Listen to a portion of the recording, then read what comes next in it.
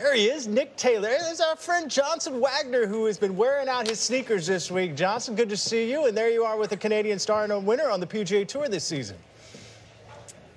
Yeah, Todd, it's good to hear from you. I got four-time PGA Tour winner Nick Taylor here. We are on the second hole. Nick, can you walk us through this par 5 tee shot? I find it to be one of the most demanding on this golf course. Yeah, it doesn't really fit my eye. I typically like to go a little left or right off the tee, so my best strategy, I kind of aim straight, try to hit a straight ball. If it falls a little right, hopefully I'll catch the right side of the fairway there, but it's one you just try to keep between the trees and hopefully hit the fairway and you have a chance to hit the green too. Let's see what you got. All right.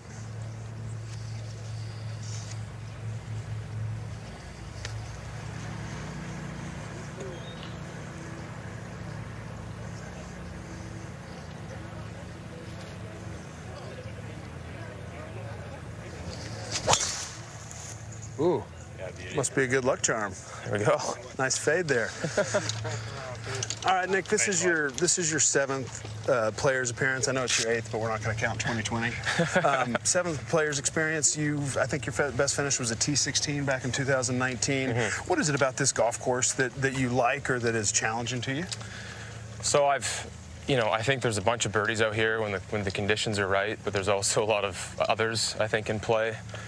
I think a lot of my tournaments I've had great rounds, but have had some not so great rounds. So I've kind of been all over the map. So if I can limit the mistakes, I think that's the biggest thing out here. Pete Dye did such a great job of visually intimidating, but once you play it enough, you really do realize where the scoring holes are, where the shots you need to be more conservative on, and there is a lot of birdie opportunities. So you just got to try to take advantage of those holes. I'd like to reflect a little bit on last year. Go back to 2023 WM Phoenix Open. At that point, it was called a designated event. You were in the final group with Scotty Scheffler and Jon Rahm, yeah. I think then number 1 and 2 in the world. Mm-hmm. And you were the only one in that field that pushed Scotty to that point. What did that week do for you, confidence-wise? It was huge. It was not only with world ranking points and that to get up into a position where I could play in a bunch more bigger events, but confidence-wise, playing with those two guys, feeling like my game matched them, going head-to-head, It was disappointing that I wasn't able to win, but I felt like I got beat. I pretty much had to probably play a perfect round that day to match Scotty. So I took a lot of confidence from that, and from there, that definitely helped me in the future tournaments of being in positions where I was trying to win a golf tournament, knowing that I did everything I could. It just didn't fall my way that day, but felt like I performed well under the pressure. And as a player, I know the answer to this, but people look at that moment, it's like that's where Nick Taylor turned his career around. You were already a two-time winner at that point. Mm-hmm. Was there a lot of build-up in the months leading into the WM Phoenix Open in 23 that kind of put you in that position? The previous fall, I was exempt to the next year, but I finished maybe 120th in FedEx Cup, so I had a disappointing season.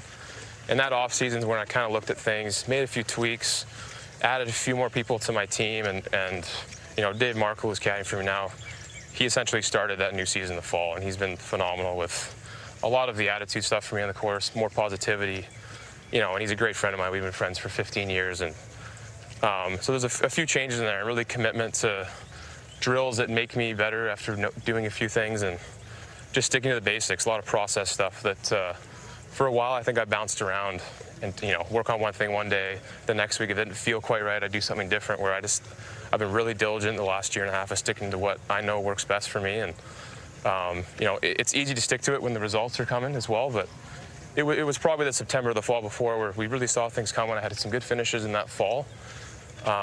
And then really the huge confidence boost was the WM Phoenix Open. Yeah, and as a player, as you described, you're constantly searching for something that's hard for it to stick and have staying power. All right, I got to go to the Canadian Open. I was working the Golf Central desk that week, and I'm going to get chills thinking about it right now. Not many people realize you shot 75 that opening round. You were in 120th place, so to even make the cut was a historic thing. And then the way you finished Sunday. You did the walk and talk with CBS, made bogey on that hole when you put the earpiece in. I was like, please don't do it, please don't do it. And you did it. It was incredible with the birdies on 17, 18, the whole playoff, the vibe around that place, having such a pro Nick Taylor crowd cheering for you. It's like every professional golfer's dream. Yeah. Yeah, it was, I hope to experience it again, but at that point, had never experienced anything like it. They weren't booing Tommy necessarily, but they were cheering when he missed those putts, especially in the playoff. And to be able to come back after that first day, just making the cut was obviously a good feat, but I really fed on that momentum.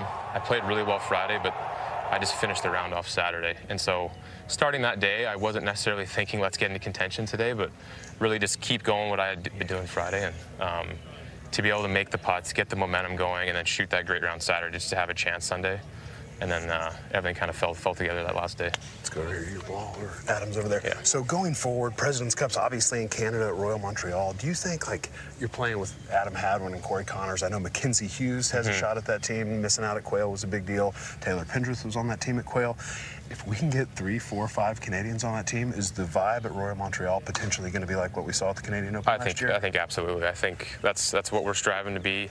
I think we're going to have that real home field advantage. You know, with Weirzy being captain, we'll just add to that as well. So we're all working as hard as we can to be on the team. I know it's important.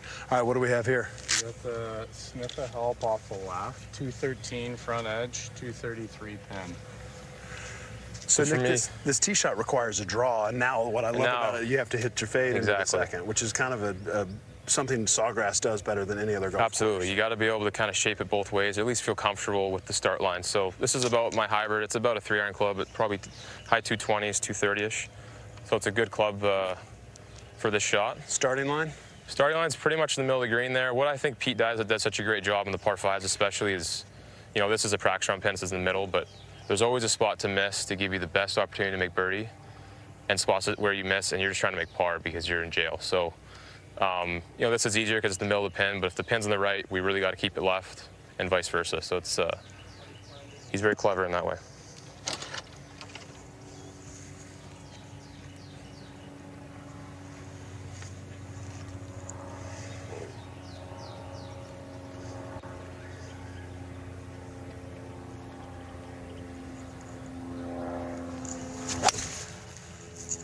Oh, be a 2.